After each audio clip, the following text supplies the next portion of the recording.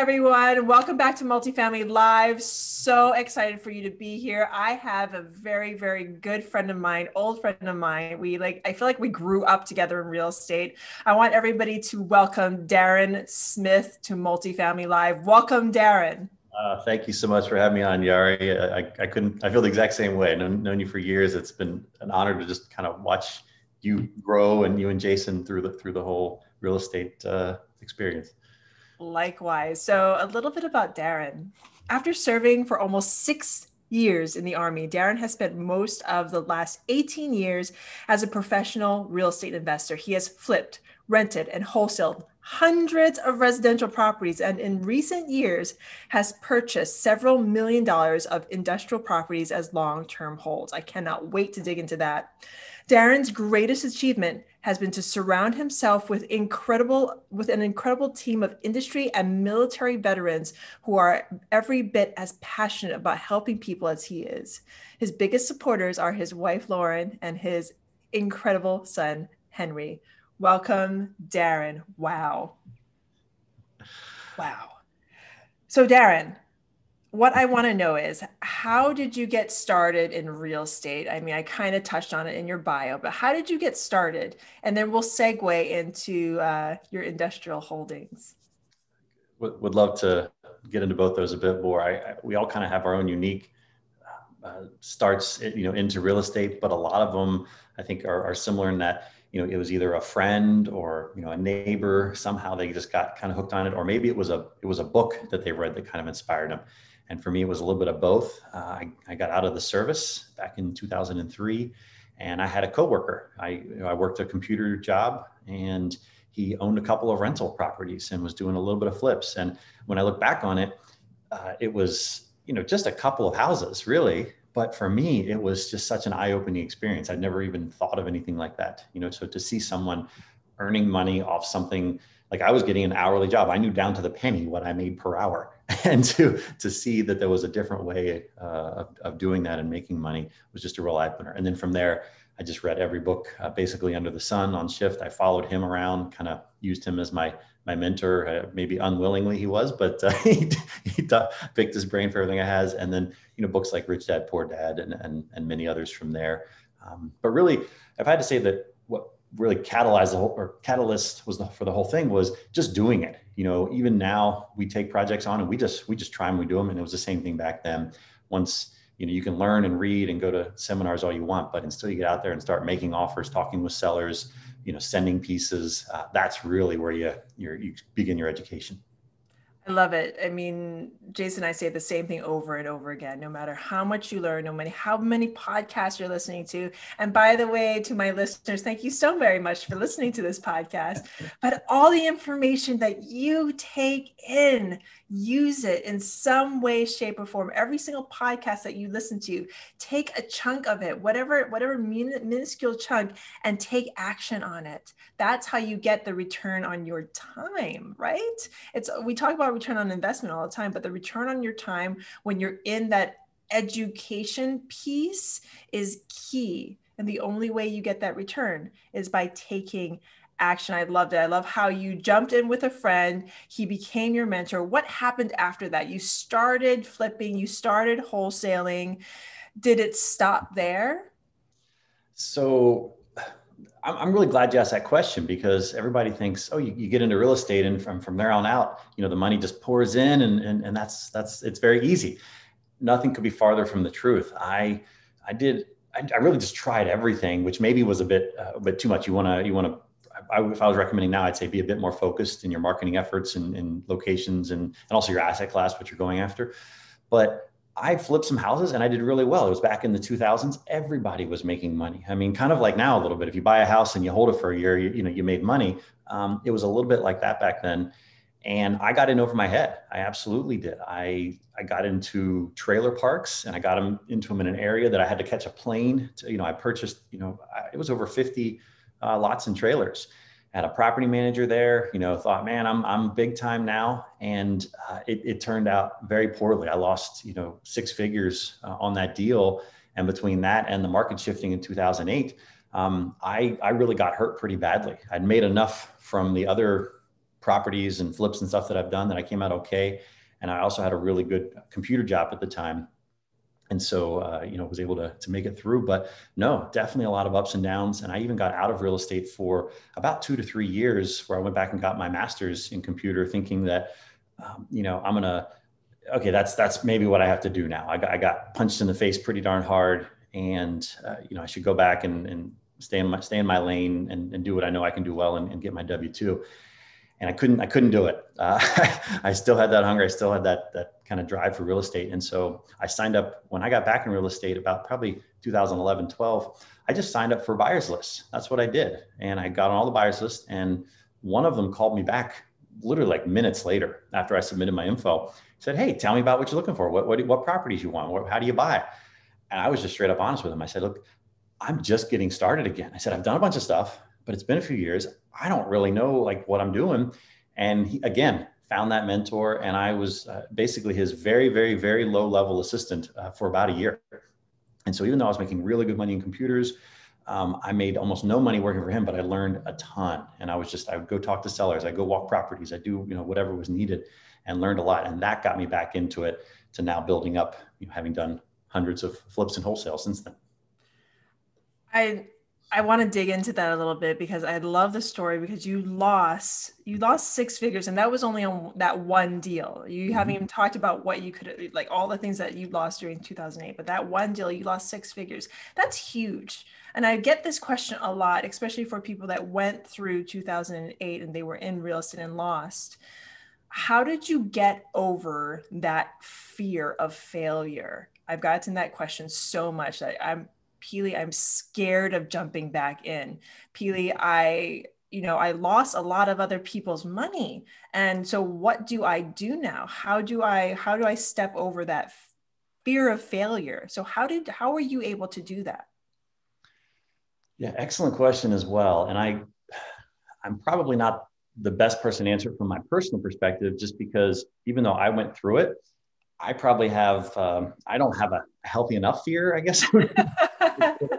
So for me, once I got the drive to get back in, it was, I just dove right back in. But as I said, I dove back in a way that really, I wasn't putting much on the line besides my time. Where there was the much bigger fear was for my wife, obviously. I mean, having to support her. She was going through school, residency and things at the time.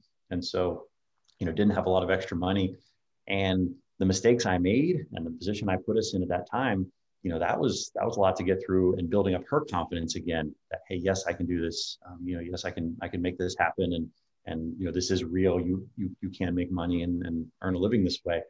And if I was to recommend somebody who was getting back in and they had that fear, maybe just fear to get started or fear to get back in because they lost money before, one of the main things that I do, and I recommend this for anybody, is if you're going to use other people's money, if you use your own money, use money you can afford to lose. If you use other people's money, only use that money in a property.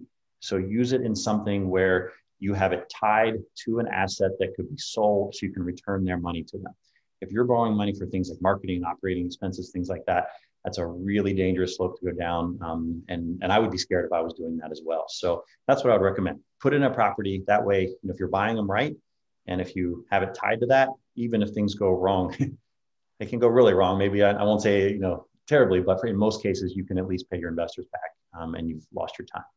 I love it. I love that answer. So you are at the point where you got your master's in computer science, computers. You decided to get back into real estate. You couldn't help it. The bug got you again, but you went back in such a way that you got a mentor. You went in low level. You did what you needed to do to get back in, to learn again, and to get back into the game as it was, because things changed year after year. So take us further into your story. Now what? You're an assistant. You're starting to get back in. So what happens next?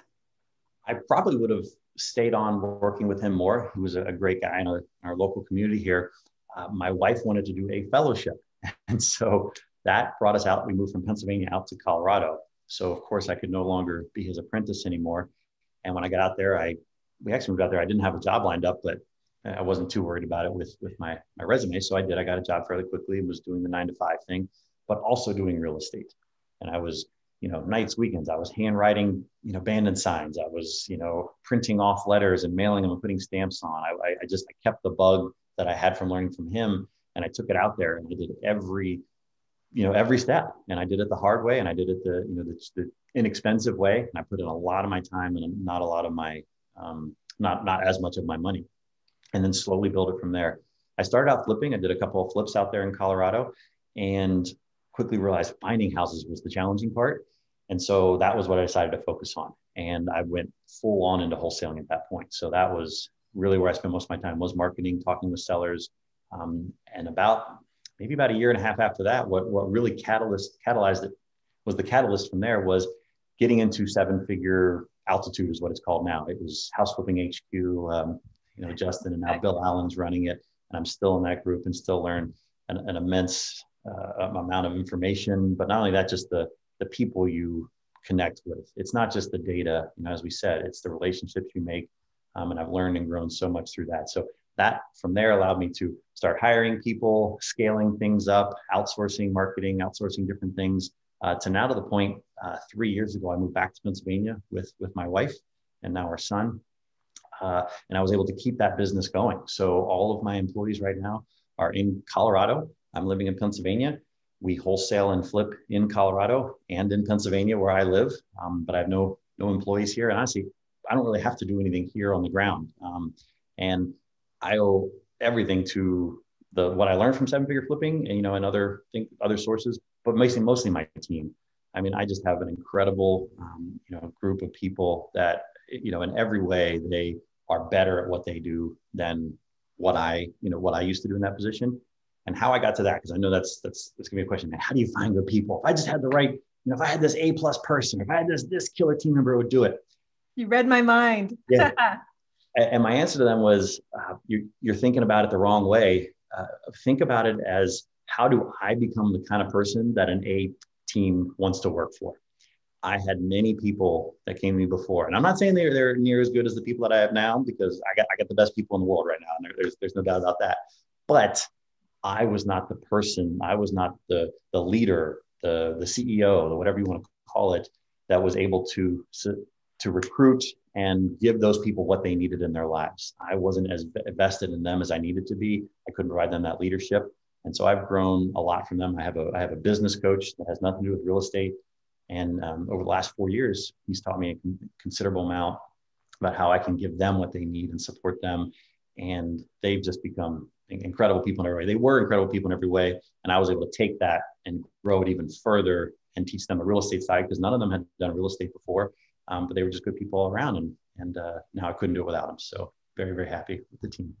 I love it. I love that you dove into the team. And you mentioned that a lot of your team members are just industry professionals now and military veterans. Can you dive a little bit into that? Yeah, that's correct. So one of them was a real estate agent previously. And so she had done a little bit, but I don't know if she'd actually sold a house. So it was kind of like, had dipped her toe into it, tried it a little bit before. But her role is transaction coordinator. And what I love about that role is it's half administrative. So you have to be really high level, organized and all that. But it's also, I would say, half counselor. And so you have to be able to talk people through the emotions, the ups and downs of the closing process. It can be kind of traumatic in a lot of things. Where'd that $20,000 lien on my house come from? I don't know about that, and people start crying on the phone. So there's that. Another member of my team was in the service before. So we have a veteran, and then I was, of course, in the service for 6 years. But they're really they were professionals. They were at a high level in their previous careers before they came to me and before they came to this team. And so when I'm looking for somebody out there, I don't really care if they have real estate experience so much, because I think you can learn a lot of the technical aspects of it. But what have they done where they were, the best, or were really passionate about something? And it doesn't have to be even a job. It could be, maybe they were, valedictorian of their school. Maybe they were, a high level athlete, or they're concert pianist, whatever that thing is that they just really love doing and they have passion about. And if you can take that and find out how you can make sure you're supporting their other passions and the thing that they want to develop in life, they'll also be passionate about your business, and they'll take that same level of ambition and drive and be successful in your company as well. I love that note. Jason and I do the same thing. We look for the passion. We look for success in other fields, and real estate's kind of like a on the side. Like if they know a little bit about it, great. But I'd rather teach them everything I know so they do it my way than having to like remold them. So I love that. So let's go back to your real estate journey. You went through seven-figure flipping, and I mentioned this in the beginning, everyone. We kind of grew up together. I actually left seven-figure flipping when I went into large multifamily, because flipping and multifamily.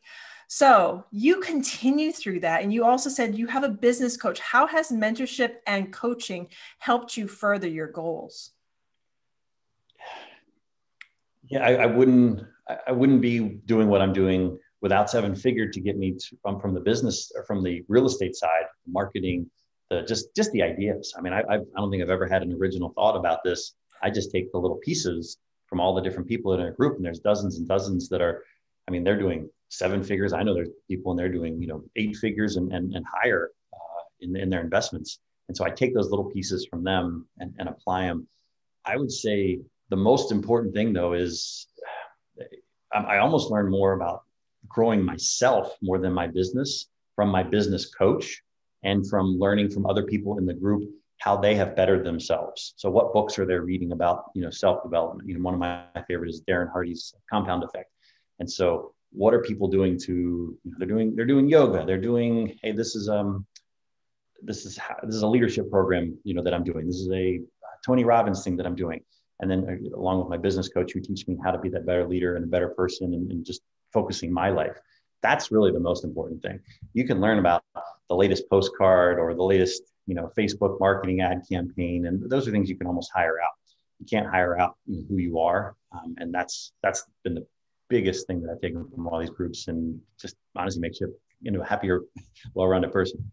I love it. You can't hire out who you are. Like in these mastermind groups, these coaching programs only exemplify, push out that leader that you're meant to be. So fantastic answer. Now let's dig into industrial properties. So you go from flipping, wholesaling, rentals to millions of dollars of industrial properties as long-term holds. Let's dig into that. How did you start getting into that? And how is that business going? Like everything else I've done, I learned from somebody else. I didn't really know much about industrial or commercial at all, but I have two really good friends out in Colorado, and that's what they were doing. One was really focused on the multifamily and small office, and now fairly large office, kind of is his niche, but just learned what he was doing and how he was growing that portfolio. And then there's another friend who he was in kind of every asset class. He started in multifamily, has done office, industrial, retail, Starbucks, you name it. And so just picking their brains, and it was almost a light bulb like that first, when I sat next to that coworker, oh, you can rent a house out, you can flip a house. It was the same thing. Here's this whole other world out there. And there's a lot of similarities to the single family, 1 to 4 unit world, but there's a lot of differences as well in that it's almost a different language. And so learning that, people are like, how do I get started? How do I even learn? Like, how do I learn what's a warehouse worth? Well, again, I have no idea. I don't know what a lot of these properties are worth when I'm up first on the phone with people. So what do? I call brokers. I call people that do know. I reach out to the people who are going to have the information I need. And just, again, it's all networking. It's all talking with other people. And then eventually you learn the thing. Eventually, you've analyzed enough properties. You've talked to enough sellers. You're like, oh yeah, I was in the one down the street, 6 months ago talking to the other seller. And so you remember those little tidbits, but that's it. That's how I kind of got industrial, was just, seeing that it's out there and then just kind of dove right in. And I guess I'll take it one step further. Was I didn't start with industrial. I didn't know, because I'm like, I want to do commercial. That's like saying I want to do real estate. I mean, there's about a million ways you can do that. And so I kind of dipped my toe into a couple of different asset classes. I was marketing to retail. I was marketing to office. I was doing that. Industrial is the one for me that I liked it because it seemed like a little bit simpler. A lot of it's, shells, warehouses, things like that. Don't get me wrong, you can get super complicated. I have a closing on Wednesday, and Environmentals can drive you I insane. know. Definitely some complications, but I liked that it was, 1, 2, 3 tenants in these buildings, versus, a lot more of them. And I like the people that I was talking to on them. It's a lot of, you know, former business owners who, maybe they ran their own company out of it, or maybe, kind of they own the building and they've had it for 20, 30 years. And now they're just kind of looking to scale back. So I seem to really be able to hit it off with the sellers in that market as well. So I like to focus. And so once I had this broad thing, I kind of dipped my toe in a little bit of each. I found what I like. And that's what I would recommend other people. Find what you like and then narrow in on that, narrow in on the asset class, narrow in maybe on the geography, narrow in on how you market to those asset classes. And then once you've mastered that and you're like, man, I got those things down, take one of those and expand it out. Take, maybe another asset, maybe a little bit of geography. Maybe I'm doing, instead of just postcards, now I'm also calling. Now I'm doing web, but one thing at a time, and then move on. I love that. Would you mind, because I don't do industrial. I have never looked at it. I like you, I focus. And when I'm like a horse with blinders on. I just called myself a horse. I'm like a horse with blinders on. I put the blinders on and I mega focus on something. That's something that 7-figure flipping taught me how to do, because that's how I get things done if I focus on stuff. So I hear industrial, I'm like, no. Unless I have a very, very good reason to go there, I'm not going to go there. But for my listeners who are thinking about jumping into a different asset class, maybe they're a flipper and wholesaler, maybe they haven't done any real estate and they're like, industrial sounds really, really interesting to me. Could you walk through a deal with me? Like, how do you get the deal? How do you source it? How does it work? Great question. It's a lot, as I said earlier, it's a lot of the similarities to the residential side. So if you've bought a house, if you've marketed and bought a house and talked to a seller and closed, you already have a lot of the steps that you need. So I just took those and tweaked them over to the industrial side. So my best marketing channel right now is auto pen, handwritten letters, the ones where they have the machine with the pen, and it's very personal. There's a stamp on it, and I send those out short and sweet. I think it's 300 characters or less, so I'm not saying a whole lot. Basically just, hey, saw your property at, this address. I'm a local industrial investor. I'm the owner and operator. You talk to me, and something to that effect. Very simple. So I get phone calls with that. I get emails back from that. And then just like you're doing with sellers, I have CRMs costing thousands of dollars. I still use a Google Sheet for my industrial stuff, just because it's so simple and easy for me.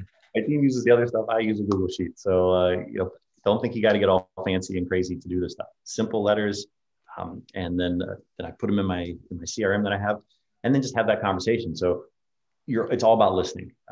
We follow the John Martinez sales training method. We've used them for years. It's the Sandler training. If anybody's familiar with that, it's almost identical, just applied to real estate, and it works fantastic. It's because it's all about listening to that person, solving their problem. Like, when you're talking on the phone, you're not there like, how can I make this deal work? If you're thinking about numbers and money and like all that kind of stuff, when you're walking in, you're already the sellers can feel that. So do the same thing. And I'm probably getting too much on the sales side of this, but I really just want to emphasize how important that step is. So talk to them, listen to them, solve their problem.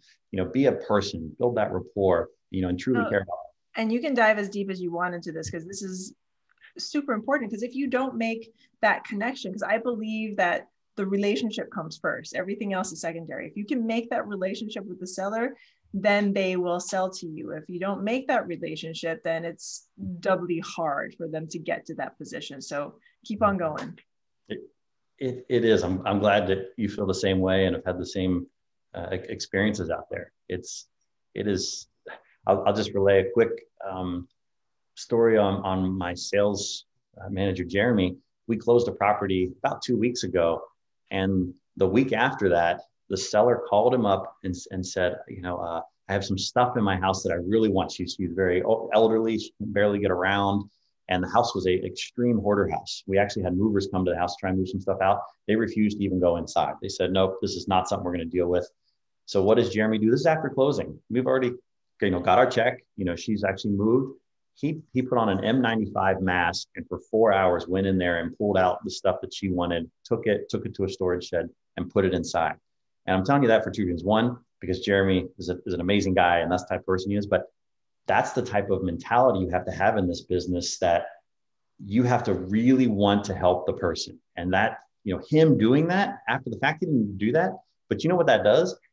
Sellers know if you're that kind of person. They'll know. Like it's not like you can hide that kind of stuff. And so the fact that he was willing to do those kind of things, it comes across in his conversations, and people know, like, and trust him ahead of time, and he proves it over and over again. So do the same thing with if you're looking to get into industrial. Just be the type of person willing to go, above and beyond, do those extra things that, that surprise people. I'm closing on a property. Actually, I have two of my biggest closings ever next Wednesday.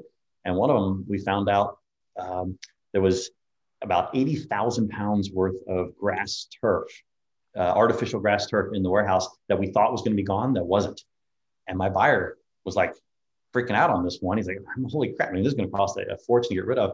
I got on Facebook, I advertised it, free turf. We rented a forklift. I got some property managers that worked for me to come out, and we emptied out 80,000 pounds of turf, in a day. And then I got the sweepers in and some blue scrapers, and we got it all done. But those are kind of the things, if you do that, and after the fact, they're like, holy cow, you did what? Like, that's a wow factor. And this is actually my buyer on this is someone who, he owns hundreds and hundreds of thousands of square feet of industrial in the area. And we'll be working together again, is the bottom line. I didn't do that because of that. You just do that because that's part of what you do and part of how you get the deals done. But, leave that impression, be the type of person that goes above and beyond, and it helps. Okay, I'll stop with sales right now, because I know you said I could go on, but we could talk about that for literally hours. No, but that's the type of stories that people should hear, because that's the things that people will remember. Yes, they'll remember that you brought them a good deal. Yes, they'll remember that you took care of them. But doing those small things, like emptying out that house, you didn't have to do that. You could have kept on going and pounding the pavement trying to find somebody else, or you could have just been like, you know what, it's done, it's sold. I did it. Like, I'm going to walk away now. Instead, Jeremy went in and took care of it. And then all that grass, you could have been like, well, that's not our problem now. That's your problem. Some people might say that, but instead of saying that, you did the right thing. You took care of it, might have made some money on the side selling the turf, who knows? But because you're shaking your head, right. Darren's shaking his head right now. But the thing is, you took care of it. You take care of your partners. These people become your partners. So Darren, before I let you go, because we've gone above the hour, you are amazing. Thank you so very much for coming on my show. How can people reach you if they want more information on industrial? If they have an industrial building they want to sell to you, how can they get a hold of you? Would love to hear from any of your audience, whether they have a property to sell or whether they just want to connect and learn some more. My website for the commercial side is solidgrowthproperties.com. So it's Darren, Darren, at solidgrowthproperties.com. Thank you so very much. I'm super grateful to you for coming on my show. I'm grateful for you having me on, Yari, and I look forward to actually just chatting with you again soon here. Yes. And for everyone else that is listening, I am grateful to you as well. If you love what you heard, please rate, review, and subscribe. That would mean the world to me. So much aloha, so much love, so much peace. Bye now.